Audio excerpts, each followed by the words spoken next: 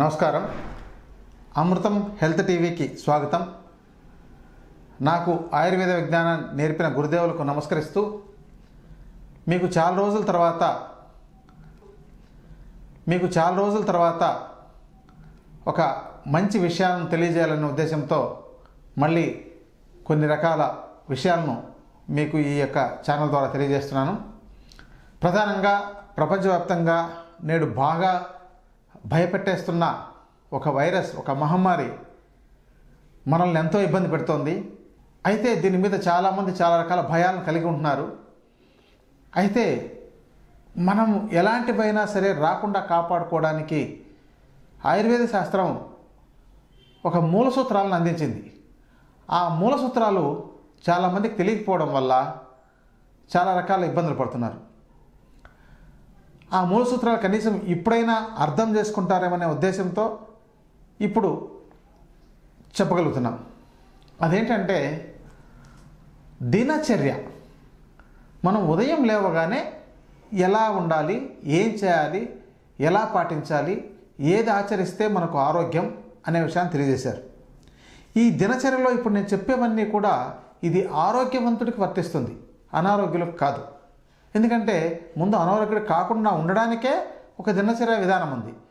అనారోగ్యులు కొన్ని చేసుకోవడానికి సాధ్యపడదు. కాబట్టి ఇప్పుడు మీ ఇంట్లో మీరు, మీ కుటుంబాన్ని, మీ పిల్లలను, మీ అందరినీ రక్షించుకోవాలి. కాబట్టి ఈ రక్షణలో మీరేం చేయాలో ఇప్పుడు ప్రాధాన్యంగా వినండి.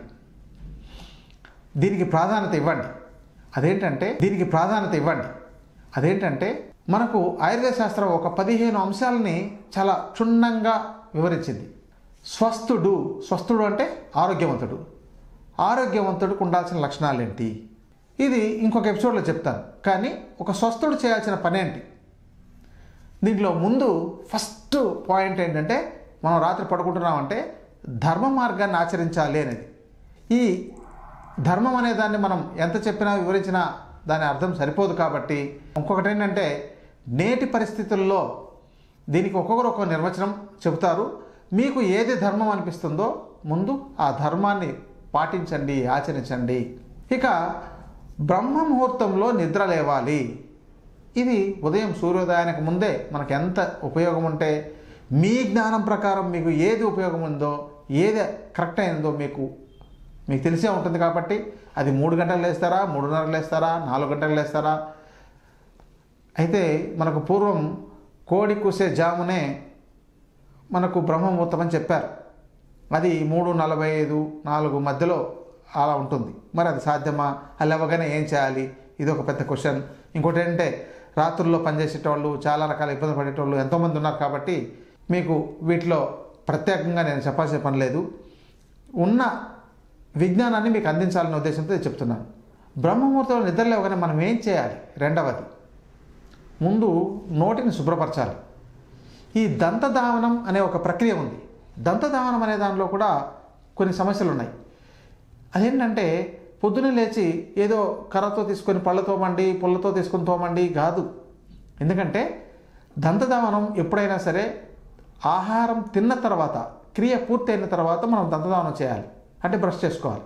బ్రష్ ఎలా చేసుకోవాలి? తీయటి పదార్థాలతో కాదు. ఎందుకంటే నేడు పేస్ట్లు వాడుతున్నారు.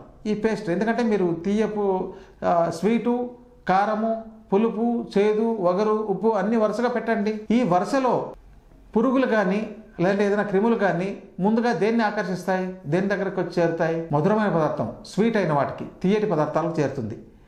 మరి ఆ తీయటి పదార్థం దాంట్లో తయారు చేసిన పేస్ట్తో మనం పళ్ళు తోముకున్నట్లయితే లోపల కూడా క్రిములు అనేవి ఆ తీయటి పదార్థాన్ని ఆకర్షిస్తాయి. కాబట్టి ఇక్కడ పేస్ట్ అనేది విరుద్ధమైంది. ఇక్కడ ఏం చేయాలంటే తప్పనిసరిగా ఏదైనా పళ్ళ పొడితో, పుల్లలతో కాదండి. పుల్లలు కూడా ఒక విధంగా రాంగ్ అయింది. ఎందుకంటే వేప పుల్లతో తోమాలి, కానుగ పుల్లతో తోమాలి, ఇలా రకరకాల చెప్పున్నాయి. దీనిలో కొన్ని రకాల ఇబ్బందులు ఉన్నాయి. చాలామందికి పళ్ళ మధ్య సందులు ఏర్పడుతుంటాయి. అది ఏదైనా ఆహారం తిన్నప్పుడు అక్కడ ఇరుక్కోవడమైనా ఇలాంటి సమస్య వస్తుంది. అందుకని వీటితో అలుకు పౌడర్, ఆయుర్వేదంలో రకరకాల చూర్ణాలు ఉన్నాయి. దాంతో స్వీట్ లేకుండా ఉండేవి. ప్రధానంగా అయితే దశన సంస్కార చూర్ణం, దశన కాంతి చూర్ణం అని మంచి శాస్త్రీయ ఔషధాలు ఉన్నాయి, దంతధావన చూర్ణాలు. వాటితో పళ్ళు తోముకోవడం, లేదా మీకు తెలిసిన వాటితో దేనితోనైనా తయారు చేసుకొని మీరు చేసుకోండి. లేదంటే మీకు ఇంతకుముందు చాలా ఎపిసోడ్లో కూడా కొన్ని చోట్ల మా అమృతం మ్యాగజైన్లో కూడా పళ్ళు తోముకోవడానికి చాలా రకాల చూర్ణాలు ఎలా తయారు చేసుకోవాలి వాటిని చెప్పున్నాం. వాటితో కూడా తయారు చేసుకోవచ్చు. ఏదైనా సరే చూర్ణంతో బ్రష్ పెట్టి కావాలంటే తోముకోండి. ఇది దంతధావనం. తర్వాత ఏం చేయాలి? ఉషాపానం, గోరువెచ్చటి నీటిని తాగాలి. ఎంత తాగాలి? ఉదయం లేవగానే మీకు ఎంత అవకాశం ఉంటుందో అంత తాగాలి. ఇది నోటిని శుభ్రపరచుకున్న తర్వాత తీసుకోవాలి.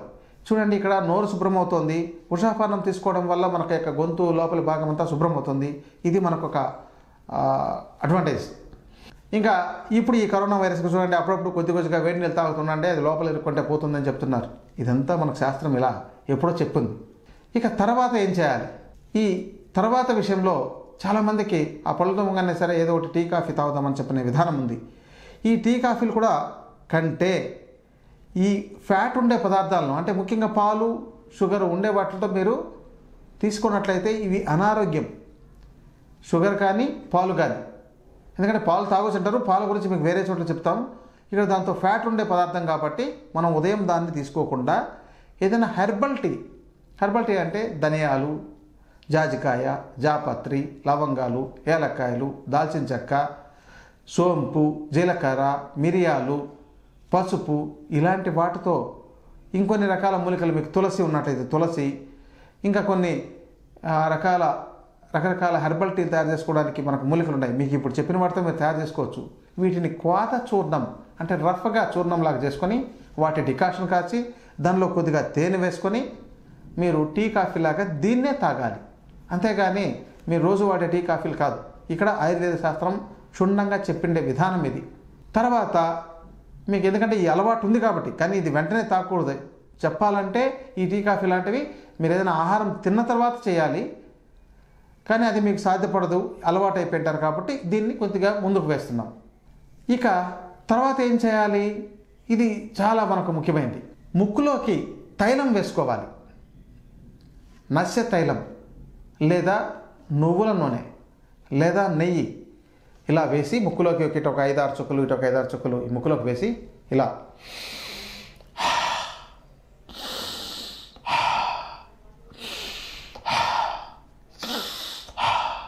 మీకు చూడండి, ఆ తైలంతో పాటు ఎలాంటి మెటీరియల్ ఉన్నా సరే అది కఫంలో కలిసి నోట్ల ద్వారా వచ్చేస్తుంది. కాబట్టి దాన్ని మనం ముక్కులోకి వేసి శుభ్రం చేయాలి. తర్వాత నీటిని కొద్దిగా చల్లి మొత్తం ముక్కులో కఫం అనేది లేకుండా పూర్తిగా శుభ్రం చేయాలి. ఇది మనం నిత్యం చేయాల్సిన ప్రక్రియ.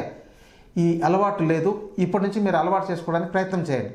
ఎవరైతే ఇలా చేస్తారో వీళ్లకు కళ్ళు, చెవులు, ముక్కు, తలకు సంబంధించిన సమస్యలు ఎలాంటివి రావు. ఇంకా జ్ఞాపకశక్తిని పెంచగలిగే శక్తి దీనిలో ఉంది. ఎందుకంటే మన యొక్క వ్యవస్థ అంటే మనకు అవయవ వ్యవస్థలన్నీ సక్రమంగా పనిచేయాలంటే దానికి తైలం లాంటి పదార్థం, అంటే మనకు లోపల ఫ్యాట్ కూడా ఉంటే ఎలా సపోర్ట్ చేస్తుందో ఇక్కడ తైలం లాంటి పదార్థం, దాంట్లో ఉన్నది కూడా ఫ్యాటే కాబట్టి ఇది పైగా లోపలికి ఇచ్చినప్పుడు మనకు దాన్ని మృదువుగా చేయడానికి, చాలా బాగా పనిచేయడానికి చాలా బాగా సహకరిస్తుంది. తర్వాత అంజనం పెట్టుకోవాలి అని చెప్పనేసి ఒకటి ఉంది. అంజనం అంటే కంటిలోకి ఇట్లా అంజనం, అది పూర్వం చేసేవాళ్ళు, ఇప్పుడు లేదు. ఆయుర్వేదంలో కొన్ని చోట్ల ఈ యొక్క అంజనం చేసే కొన్ని ఉన్నాయి.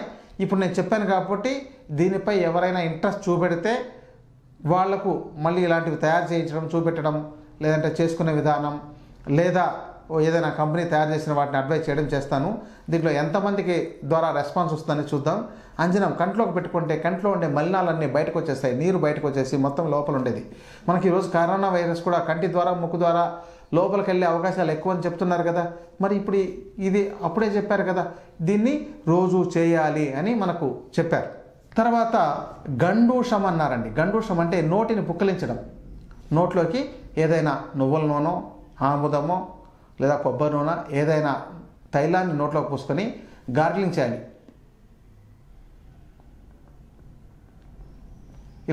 ఇలా చేసినట్లయితే చెవుళ్లకు శక్తినిస్తుంది, పళ్ళు మనకు సెన్సిటివ్ కాకుండా ఉంటాయి, ఈ యొక్క లోపల ఈ యొక్క మజిల్ గట్టిగా తయారవుతుంది, మనకు గొంతు స్వరం కూడా చాలా బాగుంటుంది.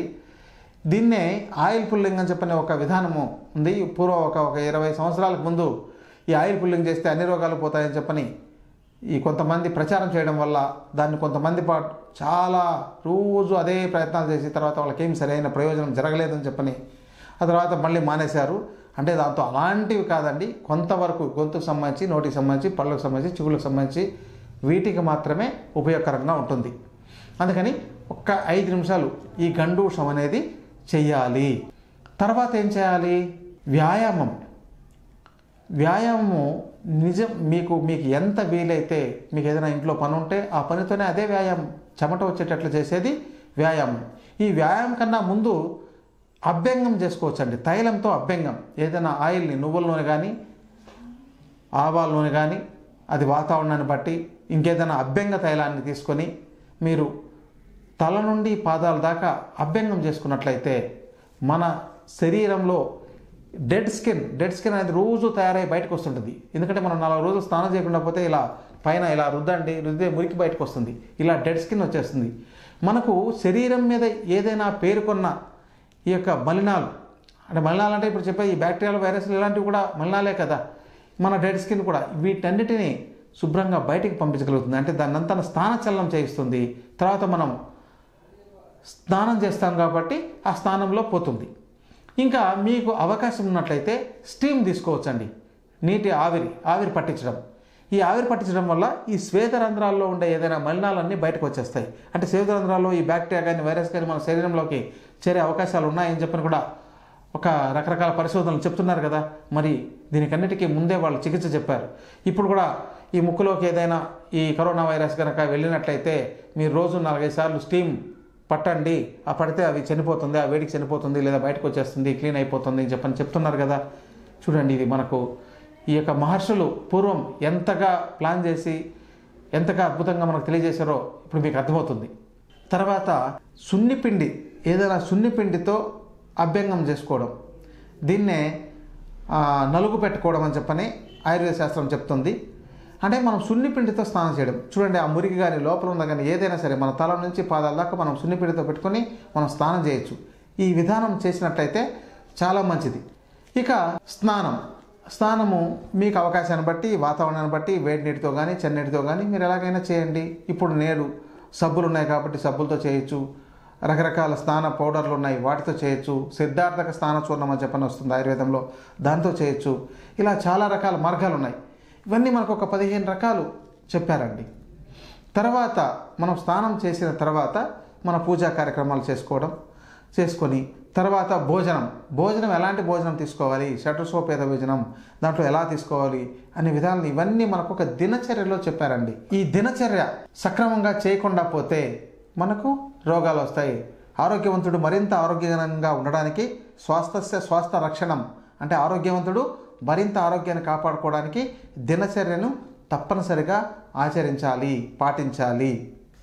ఇక ధూమపానం అనేది ఒకటి కూడా చెప్పిందండి. ఆ ధూమపానంగానే ఇప్పుడు మన వాళ్ళు ఏం చేస్తున్నారు, సిగరెట్లు, బీడీలు అనుకుంటున్నారు. ఇది కాదు ధూమపానం.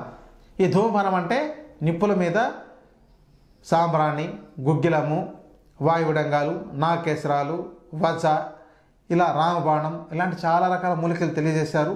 వీటిని పొగవేయడం, ఆ పొగని ఇల్లంతా ప్రసరించేటట్టు చేయడం, అలాగే మనం పీల్చడం. ఇది చేసినట్లయితే మన ఇంట్లో ఉన్న బ్యాక్టీరియాలు కానీ, వైరస్లు కానీ ఇవన్నీ కూడా దానిలో పోతాయి. ఇంకోటంటే మీరు దగ్గినప్పుడు మీలో ఉన్నది బయటకు వచ్చింది అనుకోండి, ఈ యొక్క ధూమం ఉన్నప్పుడు దాన్ని అట్లాగే కట్ చేస్తుంది, లేకుండా చేస్తుంది, వాటిని నశింపచేస్తుంది, వేరే వాళ్ళకు పాకకుండా చేస్తుంది. ఇంతటి శక్తి ఈ ధూమపానానికి ఉంది. దీన్ని ధూపం వేయడం అని విధానం అంటారు. ఇక భోజనం చేసిన తర్వాత తాంబూలం నమలాలి అనే ఒక విధానం కంపల్సరీ ఉంది. ఈ తాంబూలంలో మనం తమలపాకు, సున్నము, జాజికాయ, జాపత్రి, కొద్దిగా ఒక లవంగాలు, పచ్చకర్పూరము, ఒక ఏలక్కాయ ఇలాంటి వాటిని వేసుకొని, సోంపు కొద్దిగా, జీలకర్ర కొద్దిగా వేసుకొని నమలాలి. ఈ విధానాన్ని మొత్తం మార్చేశారు. ఇప్పుడు అది ఖైనీలు, పాన్ పరాగులు తయారైపోయినాయి. దీనివల్ల నోటి క్యాన్సర్లు వస్తున్నాయి. అదే ఇప్పుడు నేను చెప్పిన మూలికలతో మీరు ఇంకా ఇంట్లో కొన్ని రకాల మూలికలను కూడా మీరు తయారు చేసుకొని హెర్బల్, దాంతో ఒక తులసాకు, ఒక అడ్డసరం ఆకు, ఇలాంటి ఒక చిన్న ముక్క అడ్డసరం ఇలా వేసుకొని మీరు నమిలినట్లయితే గొంతు శుభ్రం అవుతుంది. లోపల ఈ యొక్క మజిల్కు ఉపయోగకరం. అలాగే ఈ సున్నం వల్ల బాడీలో కాల్షియం తగ్గదు. నేడు 50 ఏళ్ళు దాటిపోతే కాల్షియం తగ్గిపోయిందని కాల్షియం టాబ్లెట్లు వాడుతున్నారు. అసలు రోజు ఆహారం తిన్న తర్వాత ఎవరైతే తాంబూలం వేసుకుంటారో వాళ్లకు ఈ సమస్య రాకుండా ఉంటుంది. గ్రామీణ ప్రాంతాల్లో కొంతమందికి అలవాటు ఉండేవాళ్ళు ఉన్నారు. సరిపడినంత నీటిని తాగుతూ సరిపడినంత ఈ యొక్క తాంబూలాన్ని తీసుకునే వాళ్ళు చాలా వరకు కీళ్ళ నొప్పులు కూడా, అంటే మోకాళ్ళ నొప్పులు రావట్లేదు, కాల్షియం డెఫిషియన్సీ అనేది రావట్లేదు. ఈ బోన్లో కొల్లాజన్ అనే పదార్థం ఉంటుంది. కొల్లాజన్, కాల్షియం ఈ రెండు కలిపి బోన్ అనేది తయారవుతుంది. ఈ యొక్క బోన్ చాలా స్ట్రాంగ్గా ఉంటుంది. మనం ఇతర ఆహార పదార్థాలతో, అంటే ఒక ఎర్రటి పళ్ళతోనూ ఎక్కువగా గ్రీన్గా ఉండేది, అంటే పచ్చరంగు ఇంకా ఎక్కువగా ఉండే డార్క్ గ్రీన్ ఉండే ఆకుకూరలతో మనకు కొల్లాజన్ అనే పదార్థం తయారవుతుంది. అంటే చూడండి, ఇక్కడ తమలపాకులో కూడా డార్క్గా ఉండేది తీసుకున్నట్లయితే దానితో కూడా వస్తుంది. చూడండి, తమలపాకు సున్నం మనకు బోన్ స్ట్రెంత్గా ఉండడానికి, గట్టిగా ఉండడానికి, పటిష్టంగా ఉండడానికి ఎంతో బాగా ఉపయోగపడతాయి. ఇలాంటి జీవన విధానాన్ని మనకు అందించారు. ఆ తర్వాత మీ నిత్య కార్యక్రమాలు చేసుకోండి. ఇవన్నీ మీరు ఆచరించడానికి ఉదయం మీరు బ్రహ్మముహూర్తంలో నిద్రలేవగలిగితే 6 గంటలకంతా పూర్తయిపోతుంది. తర్వాత మీ పనిలోకి వెళ్ళిపోవచ్చు. మీ పనిలో మీరు వ్యాయామాన్ని చూసుకోండి. ఉదయం మీరు చేయడానికి అవకాశం లేకపోయినా కూడా మీ పనిలోనే మీరు వ్యాయామాన్ని చూసుకోవచ్చు. ఇక సాయంత్రం రాత్రి తప్పనిసరిగా పడుకునేటప్పుడు పాదాలకు ఆయిల్ రాసుకొని పడుకోవాలి. వీలైతే సాయంత్రం మీరు ఇంటికి వచ్చిన తర్వాత కూడా స్నానం చేసుకోవడం ఉత్తమం. ఇంకా చెప్పాలంటే బయటకు తిరిగి వచ్చిన వాళ్ళు సాయంత్రమే స్నానం చేయడం చాలా ఉత్తమం. ఉదయం కన్నా సాయంత్రం స్నానం ఉత్తమం. తర్వాత మీరు పడుకుంటారు. ఉదయం కంతా మీకు ఎలాంటి డస్ట్ లాంటిది కానీ శరీరం పైన మలినాలు కానీ చేరే అవకాశం ఉండదు. కాబట్టి మీరు నిత్య కార్యక్రమంలో వీటిని మీ యొక్క పరిస్థితిని బట్టి రోజులో 2 సార్లు స్నానం చేసుకోగలిగే అవకాశం ఉన్నట్లయితే అలా కూడా చేసుకొని మీ యొక్క ఆరోగ్యాన్ని చాలా బాగా కాపాడుకోవచ్చు. ఇది మనకు నిత్య జీవితంలో దినచర్యను చెప్పారు. ఈ దినచర్య కనుక ఆచరించినట్లయితే మనకు చెప్పాలంటే ఎలాంటి వైరస్లు, ఎలాంటి బ్యాక్టీరియాలు మన దరి చేరవు. ఇవి ఆచరిస్తుండే వాళ్ళకి మళ్ళీ మనం బయటికి వెళ్ళి రాగానే ఉదయము సాయంత్రం ఈ ధూపం వేసినట్లయితే ధూపం 12 గంటల ఎఫెక్ట్ ఉంటుంది. మీరు సాయంత్రం ఇంటికి రాగానే మళ్ళీ ధూపం వేసినట్లయితే మీతో పాటు ఏదైనా వచ్చిన బ్యాక్టీరియా కానీ, వైరస్ కానీ, ఇంకేమైనా సూక్ష్మక్రిములు కానీ ఏవైనా సరే నశించిపోతాయి. ఇంతటి మనకు విజ్ఞానాన్ని మహర్షులు ఆనాడు అందించారు. బహుశా దీంతో కొంతమంది ఆమోదించవచ్చు, కొంతమంది ఆమోదించకపోవచ్చు. దీనిలో ఇంకా వివరంగా కూడా చెప్పచ్చు, కానీ సమయాభావం వల్ల ఈ కొంతవరకు వివరించాం. దీనిలో ఇప్పుడు అభ్యంగం అంటే ఆయిల్తో మర్దన చేసుకొని స్నానం చేయడం. ఇది కొందరు రోగులు చేయకూడదు. అందుకని వీటిలో తాంబూలం కూడా కొంతమంది నమలకూడదు, కొంతమంది సున్నిపిండి పెట్టుకోకూడదు. ఇవన్నీ కూడా ఎవరేం చేయాలనేది చెప్పాలంటే చాలా గంటలు పడుతుంది. కానీ ఆరోగ్యవంతుడు ఇవన్నీ నేను చెప్పినవన్నీ చేసుకోవచ్చు. ఇది మీరు ప్రయత్నించి ఈ రోజు నుంచే మీ ఆరోగ్యాన్ని, మీ యొక్క జీవన విధానాన్ని మార్చుకోవడానికి ప్రయత్నించండి. నమస్కారం.